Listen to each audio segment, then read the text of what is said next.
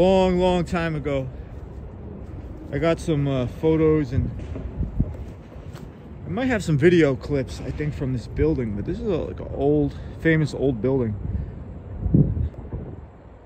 Just take my advice, don't try to explore this place. This place is not safe. It's not a good place to go to. It's just an old relic sitting here on the water.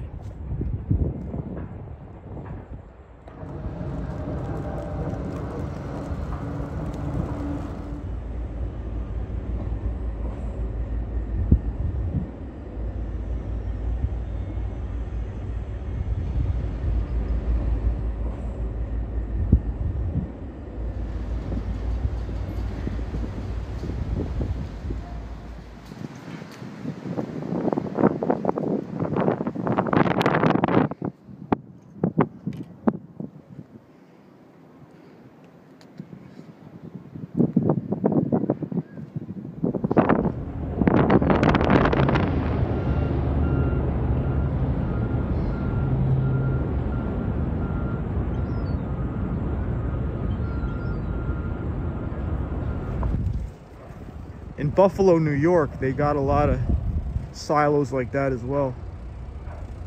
I like these pieces, they're kind of cool. Yeah, I have no idea what's on this wall. I'm seeing this for the first time.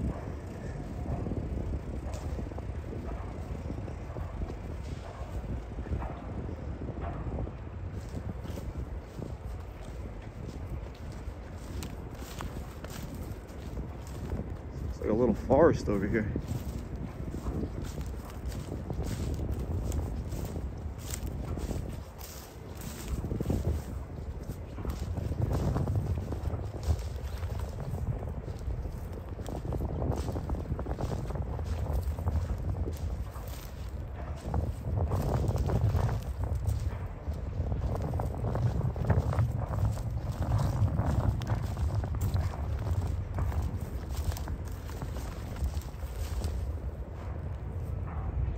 Where IKEA is right now used to have another painting pit, like in like 2005, 2006. It was similar to this with the blocks. And it's so crazy how it's just like basically a reflection of what used to be here, because IKEA never used to be here. That went up like what, like 2005, 6, like 2009, I think, 8 or 9. And there was nothing down here. This was no man's land. But now they got a park here. I want to check out these walls because I've never seen these walls before. It's kind of cool. There's a lot of weird styles on this wall.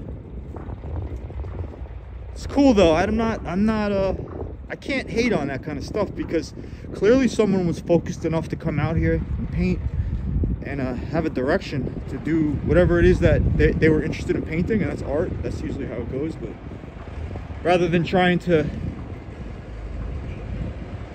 see, if I was to actually paint something like this, I'd be mad at myself at the end of the day.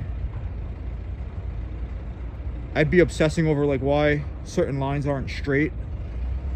But there's obviously a different level of focus here coming from the artists themselves. So I just noticed a lot of controversy over this kind of style. You know, you got the 3Ds, the arrows. But you know, it's here. It's a different era. It's a different, everything's changed. I don't know, just expectations.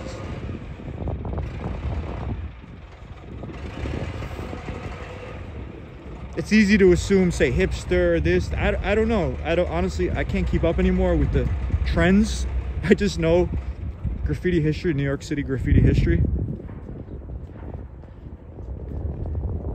So you got this obese piece. This looks kind of fresh.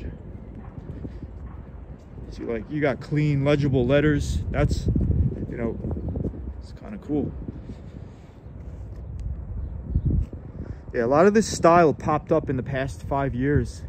No more.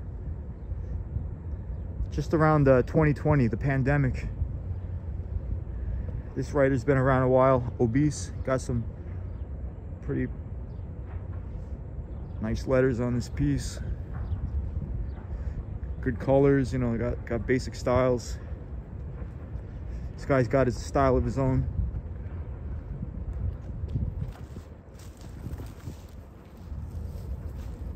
peso. If you look back in some of my other videos, I got some other spots that guy did.